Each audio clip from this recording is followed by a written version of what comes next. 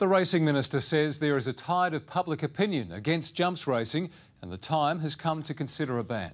But the state's top thoroughbred racing official has warned such a ban would spell the end of the Oakbank Easter Racing Carnival.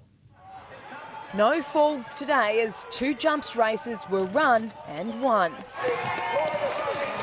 No applause outside the track. There is no excuse for animal abuse. Protesters picketing the picnic race meet, calling for a ban on jumps. It's just time that jumps racing was banned. This sort of cruelty shouldn't be allowed anymore. And lawmakers apparently starting to listen.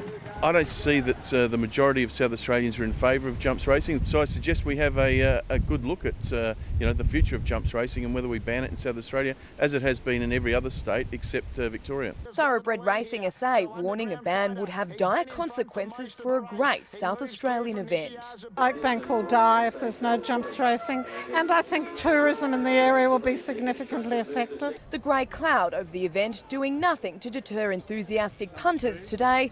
Despite the weather, they relished the Easter Monday tradition.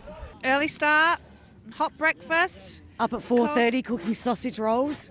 While today's event saw the smallest crowd in nearly 10 years, the cold and rain didn't deter the fashionistas. Got the gumboots out, nice and wet. Even if it was raining, we would still be wearing this. It's very cold today and we're freezing, but we're still enjoying. And so too were the blokes who weren't going to let the wet weather rain on their parade. We've got the marquee set up over here, which is really good, and wearing the RMs, and this guy here's got the boots on, he's ready to race. And Samantha Vardis is live at Oakbank. Sam, we've just heard today's was the lowest crowd in nearly a decade. Do organisers believe the jumps racing controversy had an impact on that attendance?